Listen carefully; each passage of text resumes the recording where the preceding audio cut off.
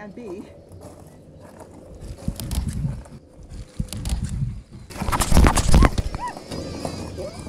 Back my camera. And today I'm going to talk about a vegetable that a lot of people I have found don't like growing. And you know what? If I only had one type of vegetable plant to grow, let's say they gave me one type, you can only grow, this is the one I would pick. This is the number one vegetable that I wait for each year to grow. And I'm going to tell you why after I do a little harvest. And just so you know, this isn't the first harvest of the season. I've been harvesting now for almost a month.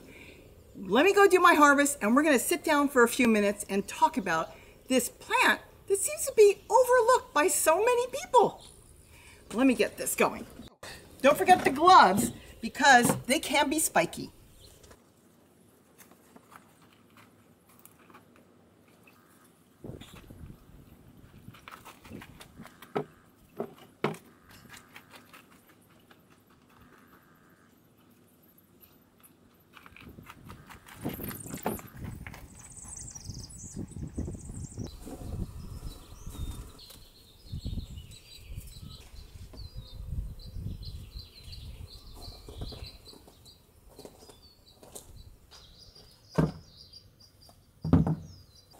I think I got all these. Let me go head over there. I think there's a couple over there still that I didn't get.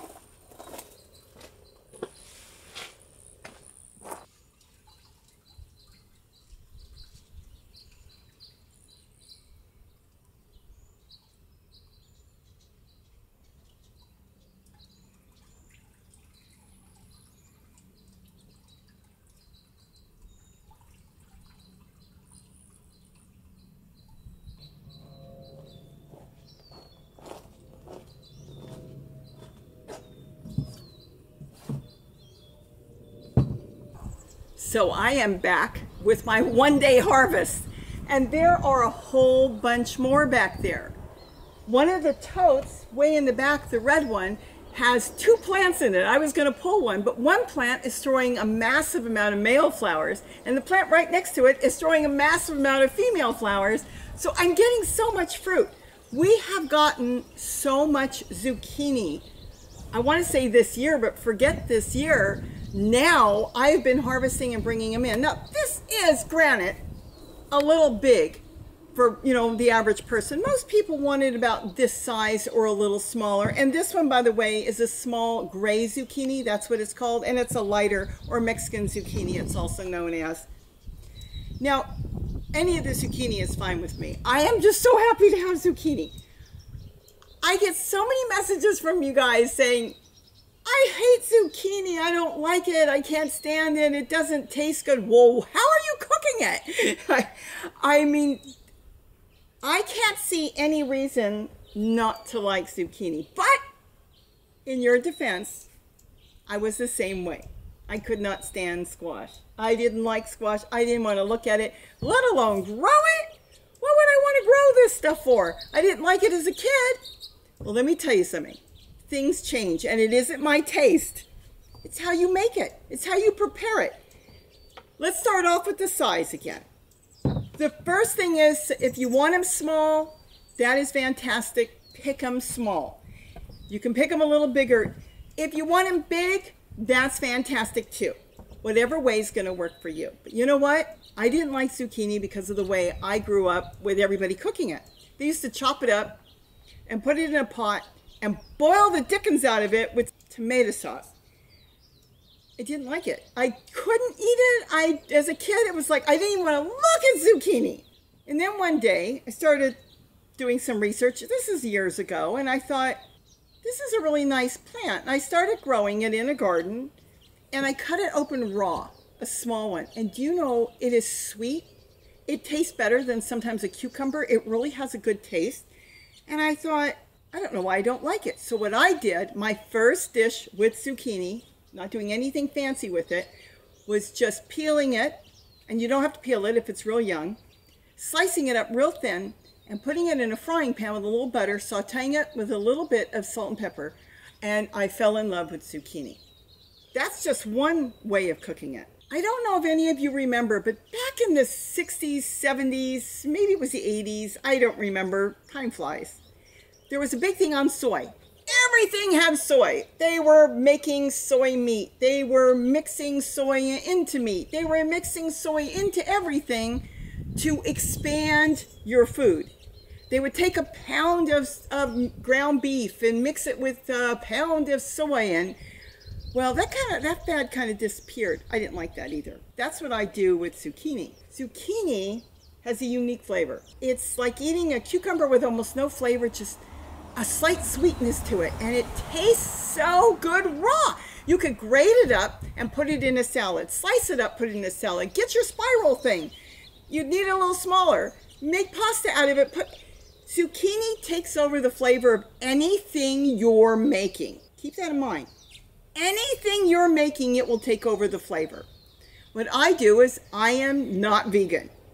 And I do happen to like a good taco with beef in it. But getting older, I've noticed that meat's a little hard sometimes on my system. And I don't want to eat a lot of meat. So I could take one hamburger. I can buy frozen hamburgers in a package. And take one hamburger, put it on a frying pan, mash it up and fry it up and cook it with salt and pepper, whatever way you want to do it.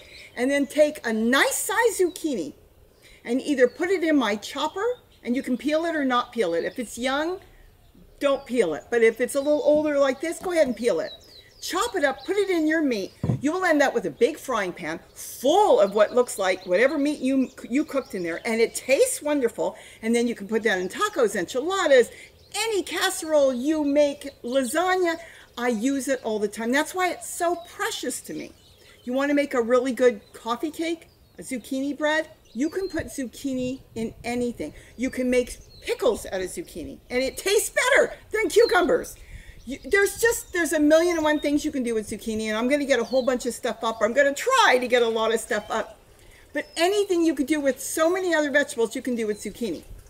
This size, when you let them get this big, and generally in the beginning of, we're not even in the summer yet, you really don't want to let them get this big. You can store this. This will store for months. Little ones will not, because generally their skin is softer and tender, and something will get into it and it could eventually rot. This can store for months. Let them get big. At the end of fall and into winter, you will have zucchini. You will have to peel it, but no big deal. I'm going to go through all this zucchini probably within a week. You're going to say within a week. And you could also peel it, chop it up, put it on a cookie sheet, freeze it in the freezer, and as soon as they're all rock hard, bag them all up in a plastic bag, and you can pull out the zucchini as you need it. You can put it in your soups, casseroles, whatever way you want to make it. You could do everything with this. Gary wanted to cut back on eggs. He noticed recently, he said, I think I'm eating too many eggs. He was eating too many eggs, 5, 6 eggs a day. So now I chop up a zucchini, mix it in with a couple eggs, make him his omelet, and he doesn't even know that he's not getting all the eggs. You can eat as much zucchini as you want, and you would be fine. This is my favorite fruit to grow. I hope to always be able to grow it, and it is just fantastic to grow. I wish you would try it and then experiment with different things. You can make cookies out of it. You can make cake out of it. You can make your main course out of it. You can slice it up and bake it. You can do anything with zucchini. You really need to start looking into it. I think one of my favorites is pickling it. I really love it. I haven't pickled any yet this year, but I will, because we were so excited to get zucchini. I've been grating it and making enchiladas constantly. And it's like a filler. You have a great big tray of enchiladas and you've got this grated. And I don't even do much with that. When I put my tortillas on the bottom, and I don't roll my enchiladas, I like things easy. So everything is like flat in a big cake pan. When I grate this up, this goes on top of the tortillas, but I put a little bit of my sauce in it, mix it up, spread it on top, and then put whatever else you want. You get a nice big casserole made out of zucchini, and then everything else you want. You want to put beans in there, olives in there, cheese in there, meat in there, everything you want, whatever you want.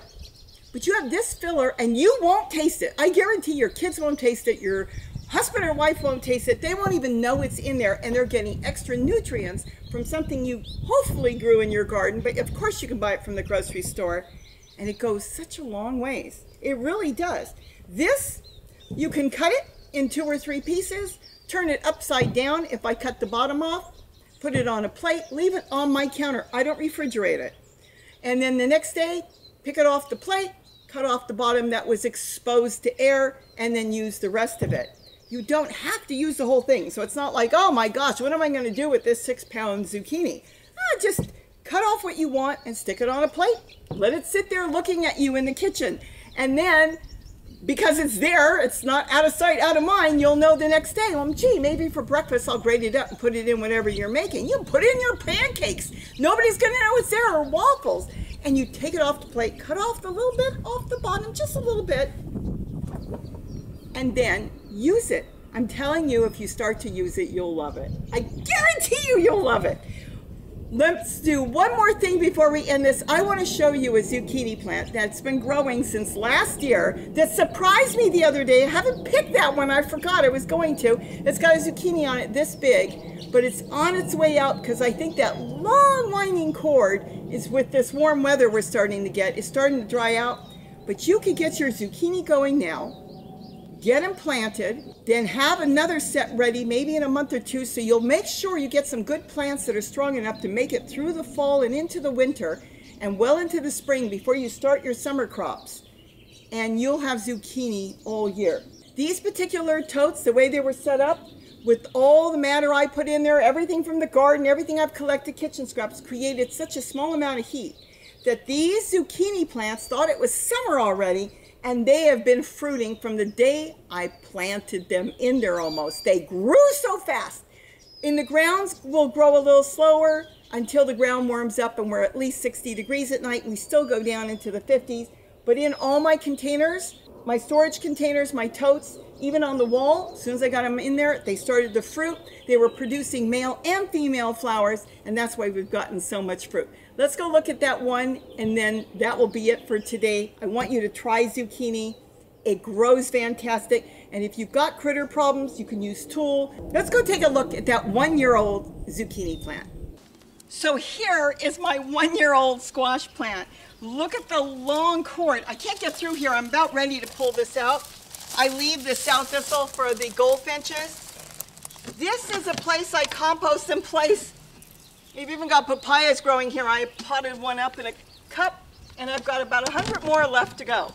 But I compost in there, and I water in here, and then I also water in here. Anytime you put something on top in a tote, like a flower pot, you are creating a source of water for your squash plant, your zucchini plant, that needs water. Keep in mind, zucchini is full of water and it needs water. If you let it dry out, it will stress and it may not produce both male and female flowers. Make sure you keep it well watered. But a way you can get on that, I do not have a watering system. You can have a watering system put in, is I hand water maybe every other day.